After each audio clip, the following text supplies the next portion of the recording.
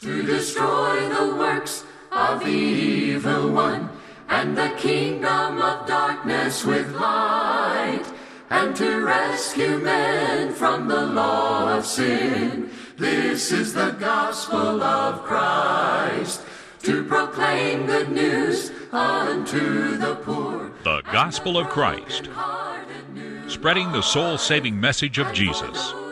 And now, Ben Bailey.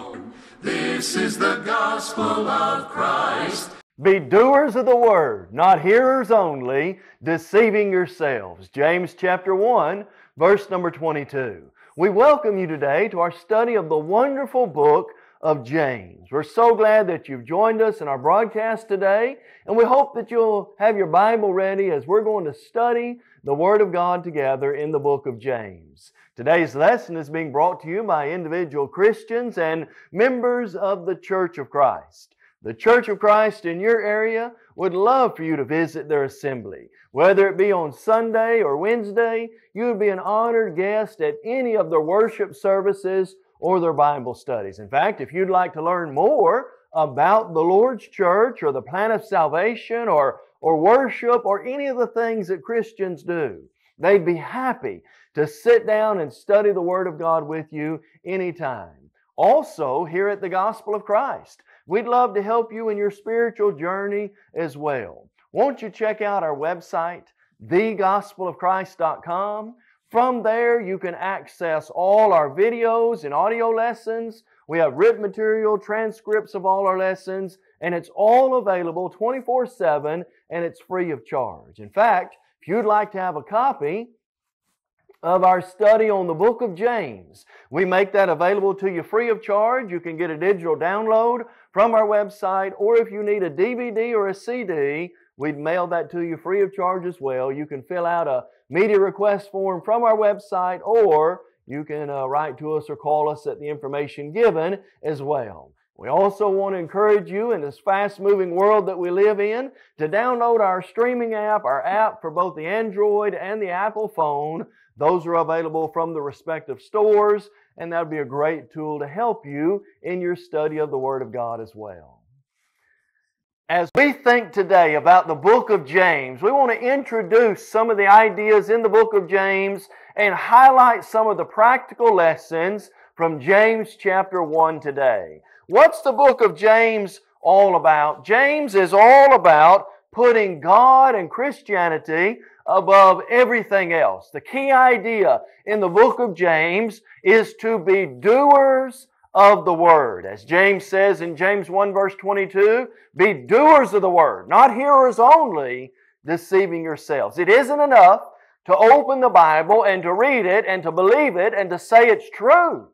Paul said, the things which you heard and received and saw in me, these do. There's the idea, Philippians chapter 4, verse number 9. Paul would say, or James would say in James 1:27, pure and undefiled religion before God the Father is this, to visit the widows and the orphans in their affliction and to keep oneself unspotted from the world. And so when we think about the book of James, we're talking about an act of faith, faith in action that has its work boots on and that is out doing what God wants it to do. And so the key ideas are both faith and works, and they go hand in hand in this wonderful book. You know, when we think about the book of James, we need to realize that James is going to teach us in chapter 1 especially about pure religion. What is if you take Christianity and we boil it down to its purest essence, what's it all about for a Christian? What is pure religion? Well, let's think for a few moments today from the book of James about the ideas that James is going to relate to us that are so wonderful and practical as it relates to my life and yours. You know, some have likened the book of James to the Proverbs of the Old Testament. Practical wisdom for everyday living. James is one of the favorite books of so many people. You know, someone has rightly said that you could read the book of James in about 16 minutes, but its lessons will last a lifetime. Friend, that's so true. We need powerful lessons for everyday living like we find in the book of James. And so when we think about pure religion, what's it all about? Pure religion, first of all, is purified by trials. I want you to look in James chapter 1. You know, something that is purified, that all the defects, all the things that aren't supposed to be in there are removed. Something that's purified has a great strength, and it's melted and its core is so strong. Well, friend, the idea of Christians having that strength, they're purified by trials. Look in James chapter 1. And I want you to notice what the Bible says, beginning in verse number 2. James says, "My brethren, count it all joy when you fall into various trials, knowing that the testing of your faith produces patience. But let patience have its perfect work, that you may be perfect and complete, lacking in nothing. If any of you lacks wisdom, let him ask of God, who gives to all liberally and without reproach, and it will be given to him." Did you hear those powerful words that James began with? My brethren, James is writing to the 12 tribes that are scattered abroad. And the idea here is, these are people who've come out of Judaism, out of the Old Testament religion of God, and rightfully so, they've transitioned into the religion of Christ, the Anointed One, the Messiah. But some of them are now suffering for their faith. Their homeland, it's not what it used to be. The towns in which they live, because they've left Judaism, they're being looked down on, maybe even being ostracized by their own family. Maybe the Pharisees or the scribes or the zealots, they might even be persecuting these people and their families. And so James says, my brethren, hear the tenderness, my brethren, count it all joy when you fall into various trials. Why? Knowing the testing of your faith produces patience. And patience, you've got to let it have its perfect work, that you may be perfect and complete, lacking in nothing. It's the challenges, the difficulties, the trials that we face, the pruning of the branch makes for a better tree often. And friend, that's so true when it relates to Christianity. You know, part of what we as Christians have got to realize is we are going to face persecution or suffering. It's not a might and it's not a maybe, it's a definite. 2 Timothy 3 verse 12, Paul said, all who desire to live godly in Christ Jesus, listen to this, will suffer persecution. Acts 14 verse 22, after Paul had rocks bounced off his head, he was left outside of Lystra and Derbe and Iconium, he stood up and he said, we must through many tribulations enter the kingdom of God. All of us from time to time, we're going to face problems. We're going to face difficulties. Be sure the devil is working overtime to work on my life and my heart and yours. The world is trying to squeeze us into its mold. Sin is lying at the door. Its desire is for us. Genesis 4 verse 7. And with all of that, from time to time, there are going to be trials. Now, friend, if I know there are going to be trials, here's what I also have got to know. If I'll let them, those trials can help me be a better Christian. You know, when I face suffering, when we face loss, when we deal with things that sometimes hurt, how do those things help us? Well, they make our faith stronger because we're more dependent upon God. But just as much as anything, when I face those trials and those persecutions and the difficulties, friend, it helps me to realize this world is not temporary. This world is temporary. The things of this world are temporary, and it causes me to want to look to heaven. If then you are raised with Christ, seek those things which are above. It causes me to look away from the temporary things that we face in this world and to realize one day all this will pass and I can live with God forever. And so it challenges us to the core, makes us stronger, and makes us look to heaven itself. But then when we think about pure religion, let's also realize that a part of pure religion is that it causes us to really praise God, who is the good giver. I want you to look in your Bible in James chapter 1, verse number 17. Every good and every perfect gift is from above and comes down from the Father of lights, with whom there is no variation or shadow of turning. What's an aspect of someone who's got pure religion? Well, friend, they realize where it comes from. And they're so grateful for all that God has done for them. In everything, give thanks, for this is the will of God in Christ Jesus for you. 1 Thessalonians 1, verses 16 through 18. Colossians 3, verse 17 says that we're to do all things by the authority in the name of Jesus Christ, giving thanks to God the Father through Him. Just stop and think about all the blessings we have. The Bible says in Ephesians 1, verse 3, every spiritual blessing is ours in Christ Jesus.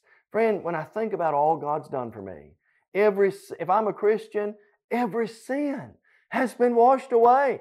I'll be merciful their sins or lawless deeds. I'll remember no more. Hebrews 8, verse 12. I have the privilege to look up to heaven and call God my Father. This world truly is not my home. But above all that, God's taking care of me and you physically. We seek first the kingdom of God. God says, all these things will be added unto you. Paul said in Philippians 4, verse 19, my God shall supply all your needs in Christ Jesus. And it was David in the long ago who said, I've been young and now I'm old, yet I've never seen the righteous forsaken, nor his seed begging bread. Friend, on top of the fact that God has blessed us so richly spiritually, when I think about every blessing I have, where does all that come from? Friend, it all comes down. Listen to these beautiful words again. Every good and every perfect gift comes from above.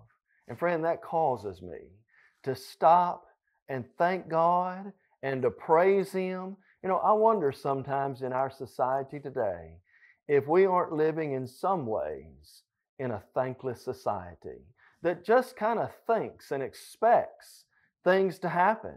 When something good happens, that's the way it's supposed to. Wait a minute now.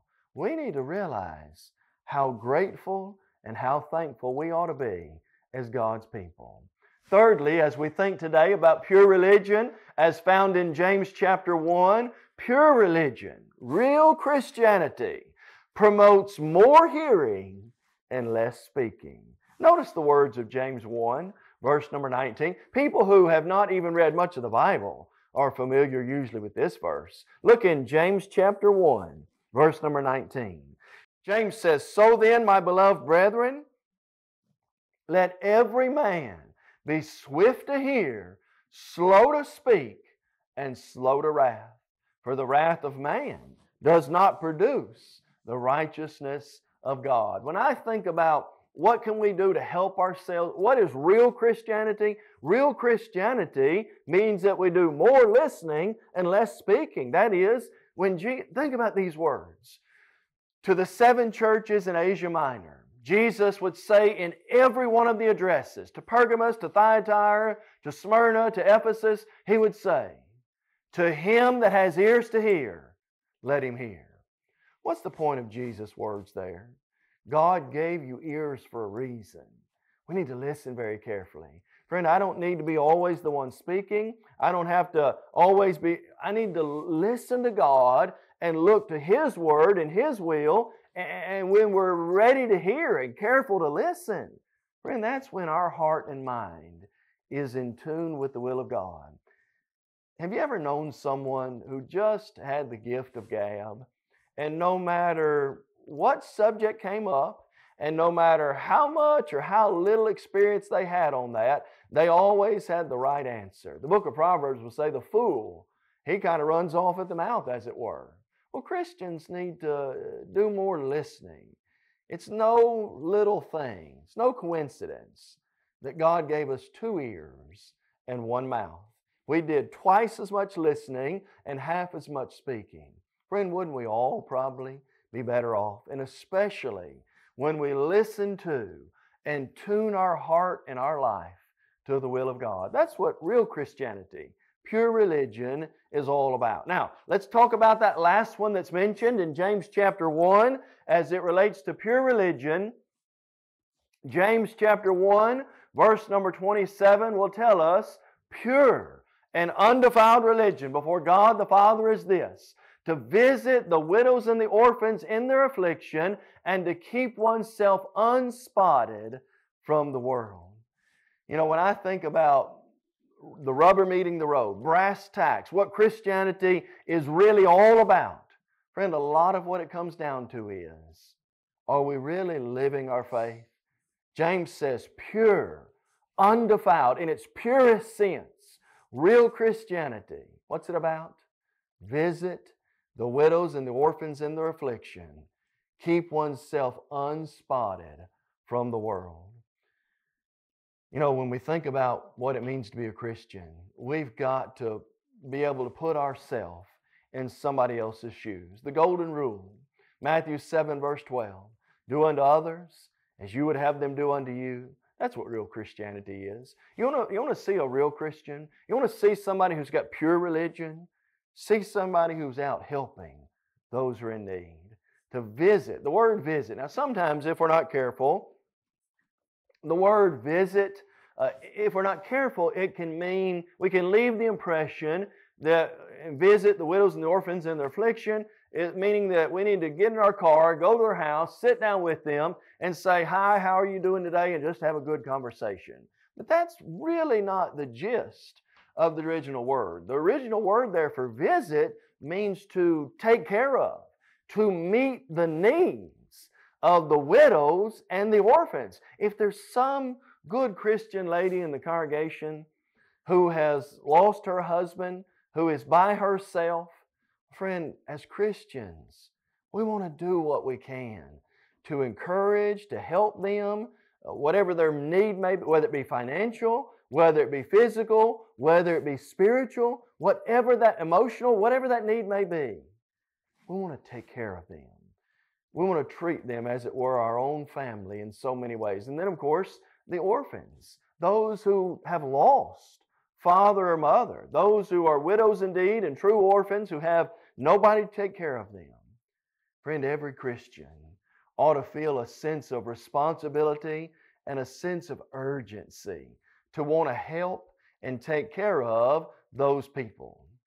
Let's then turn our attention to James chapter 2, and we're just going to, for a few minutes, kind of highlight some of the other ideas in the book of James, and then next time we'll study James chapter 2 in depth, but let's highlight some of these ideas in the next few chapters.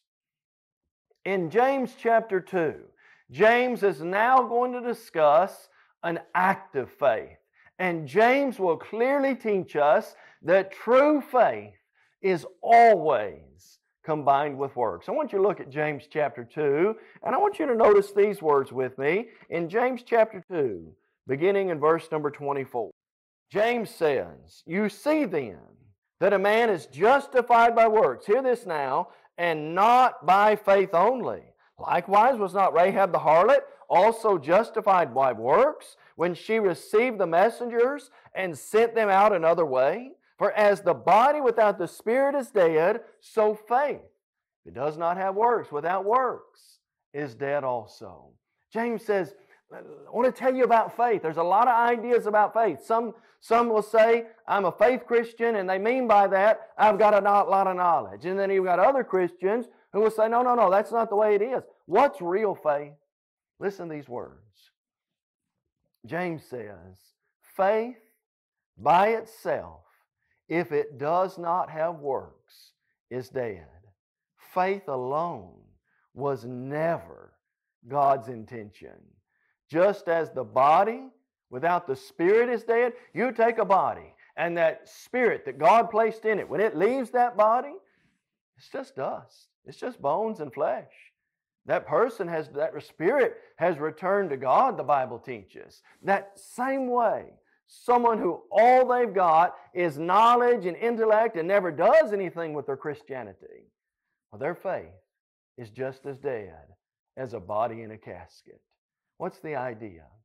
Friend, we've got to realize, as James teaches us, the type of faith that's going to please God is a faith that is out and active and doing God's will. Now, friend, please don't misunderstand what we're saying. We're saying we're going to earn our salvation. That's not the idea. And you, when you've done all those things commanded you, say, I'm an unprofitable servant. I've only done that which is my duty to do. Luke chapter 17, verses 10 and 11. But in the same vein, let's realize Jesus is the author of eternal salvation to all those who obey Him. And so if my Christianity is going to be real, I've got to have an active, working faith. Let's do this. Let's each stop for a minute and let's think about our life as a Christian.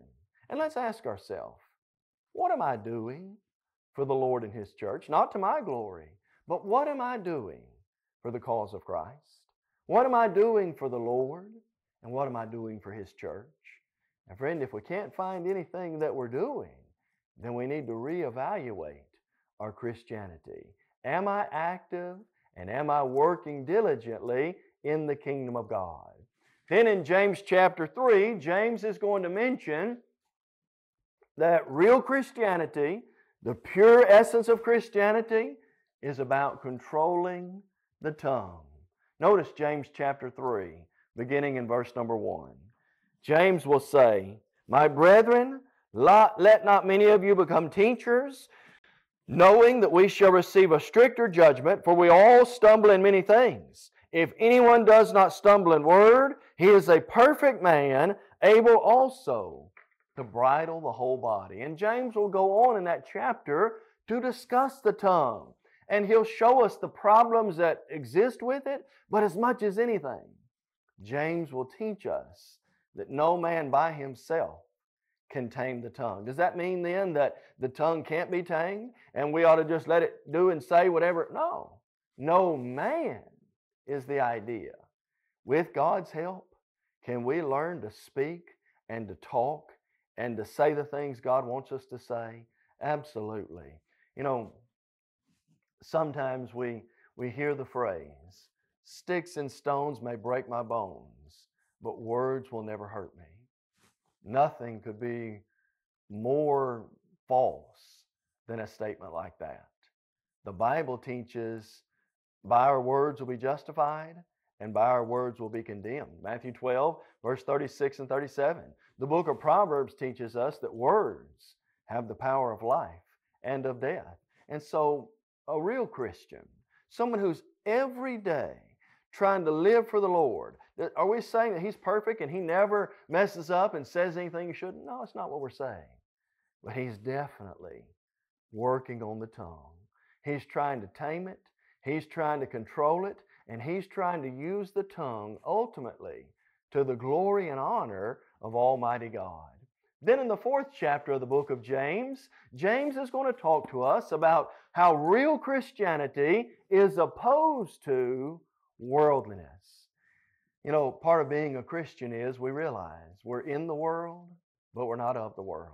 Some of the strongest language in the Bible is found in James 4, verse 4. I want you to look at this verse with me. Look in James chapter 4, and notice what James says in verse number 4. James says, Adulterers and adulteresses, do you not know that friendship with the world is enmity with God? Whoever therefore wants to be a friend of the world makes himself an enemy of God. Friend, when we think about what's real Christianity all about, James says, and think about the strength of this language. When he says adulterers and adulteresses, it's as though I'm ready next to hear about some heinous sexual sin. That's not what he says. Do you not know friendship with the world is division with God? Whoever therefore makes himself a friend of the world has become God's enemy. Friend, we live in the world. God has created things for us to enjoy in this world, but it cannot be where our roots are at. Listen again to Colossians 3, verse 1. If then you were raised with Christ, seek those things which are above. Do not set your mind on things below or things of the earth, Paul would say, for you've died and your life is hidden with God in Christ. We need this world is going to do everything to try to trap us, to try to get its claws in us, to try to really get us to make it our most important attachment and priority. And friend, that's a struggle for every person. One of the saddest verses in the Bible is found in Mark chapter 10. The rich young ruler, he came to Jesus, "Good teacher, what must I do to inherit eternal life?" Jesus said, "Keep the commandments. All these I've done from my childhood. One thing you lack.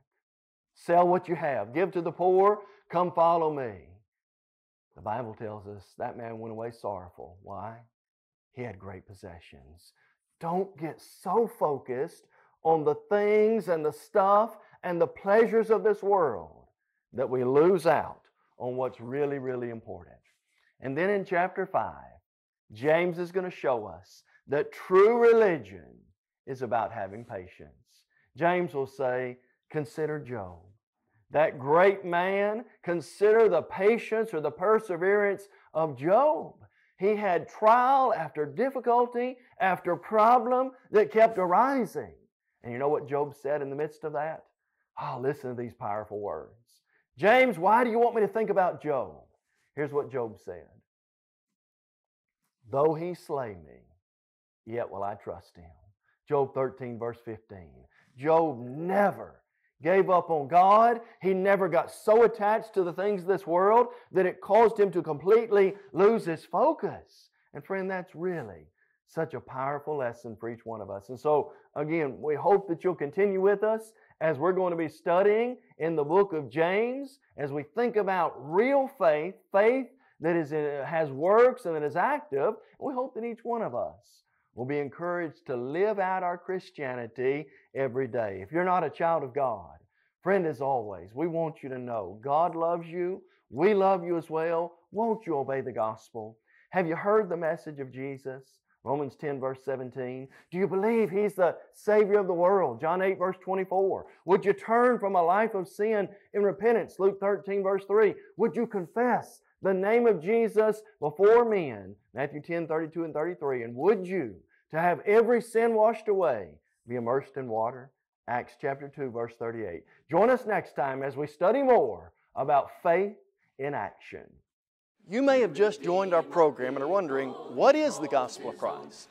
The Gospel of Christ is an evangelistic work of the churches of Christ that reaches the whole world with the gospel through TV, radio, and internet. Our motto is to take the whole gospel to the whole world. We believe in having a book, chapter, and verse for everything we say and do. And unlike many religious groups today, we're concerned about lost souls, not your wallet. This is the gospel of Christ. We encourage you to visit thegospelofchrist.com for a host of Bible study material, as well as video and audio from our lessons. If you would like to have a copy of today's lesson, please visit our website and fill out a media request form. You can also reach us by emailing mail@thegospelofchrist.com or call us at 844-6-GOSPEL or write to us at the address on your screen. You can also get our Gospel of Christ app on your handheld devices for those on the go. Gospel of Christ.